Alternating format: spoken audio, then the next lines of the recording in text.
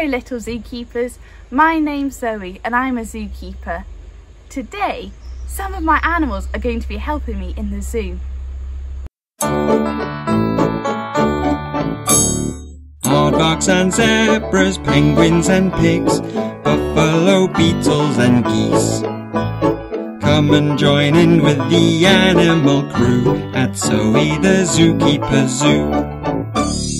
Hippos that splash, tigers that roar, Zoe's got something for you. So let's gather round and get set to explore at Zoe the Zookeeper Zoo.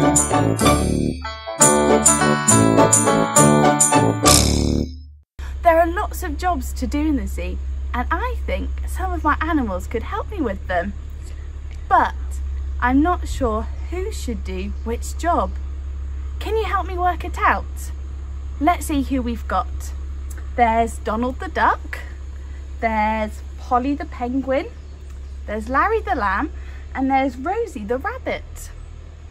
Well, the first job is to get to the top of the apple tree to pick some of the apples that I'm too short to reach. Who do you think could do that? I think Donald. He can fly to the top of the tree and help me.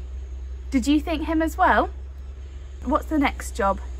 The next job is to dig a big hole in the elephant enclosure. It's been so warm recently, I think they need a new pool. Who do you think could dig a big hole for me?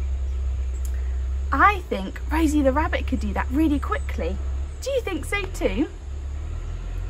Well, I also need some of the grass cutting.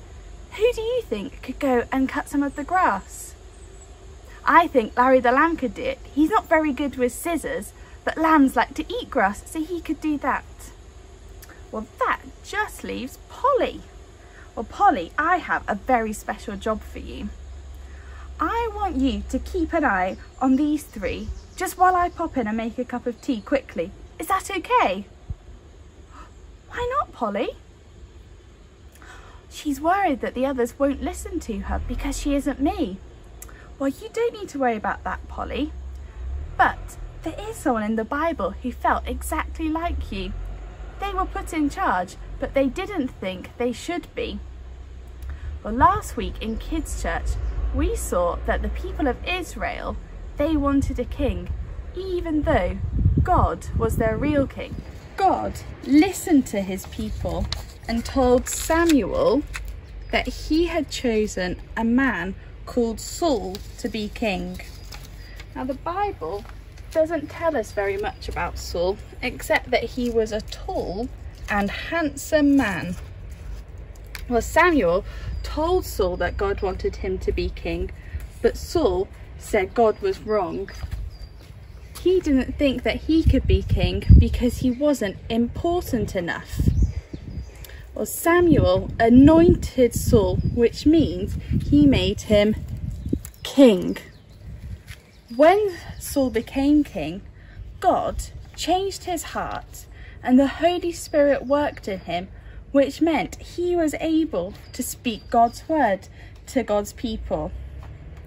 When the people saw that Saul was their king, lots of them were really happy because they finally had the human king that they wanted. But some of them were sad and said that Saul couldn't rule them and he couldn't save them. Polly didn't want to be in charge because she didn't think the other animals would listen to her and she didn't trust me.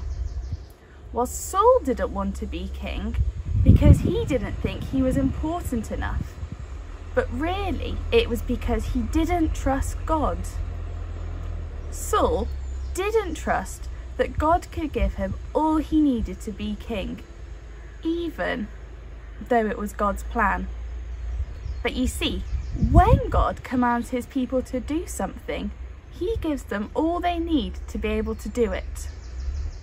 Now, this isn't just true for Saul and the people in the Old Testament or even in the New Testament. It's true for us today as well. There are parts of our lives where we don't want to do what God says or find it hard to trust him, but God has given us all we need to be able to obey and trust him. Maybe you don't want to tell your friend about Jesus because you don't think you know enough, or you don't think you can answer their questions.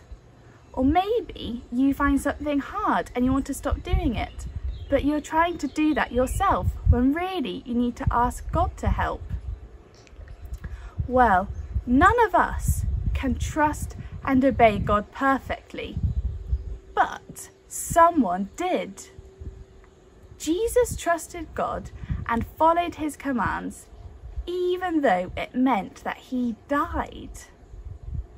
Because of that, Jesus took the punishment from us that we get when we don't obey God, meant that we could be friends with God again.